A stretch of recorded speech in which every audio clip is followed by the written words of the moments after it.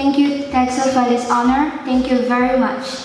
Receiving this honor, I can only thank God for His new blessings every day, my parents and siblings for always supporting me, and most importantly, my teachers for always guiding me and never giving up on me.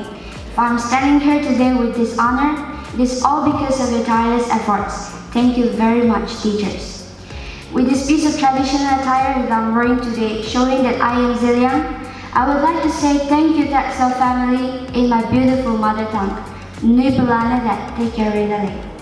I would also like to take this privilege to tell all the students present here today that I have no extraordinary or hidden talents. I just try to grab every opportunity that came my way, and maybe that made my teachers happy and hence this honor. But let me tell you, sometimes I achieve great and sometimes I fail, big time.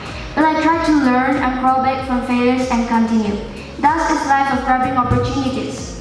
So through this platform, I would like to encourage each one of you to step out of your comfort zone and work hard in whatever field your talent and interest lies. Face failures, no problem, because the best thing about hitting the rock bottom is that there is only one way, and that is up. There's a spark inside each one of us, and it's time to show the world that spark, your true potential. Do not let the world underestimate you. If there's a competition, you make it more competitive.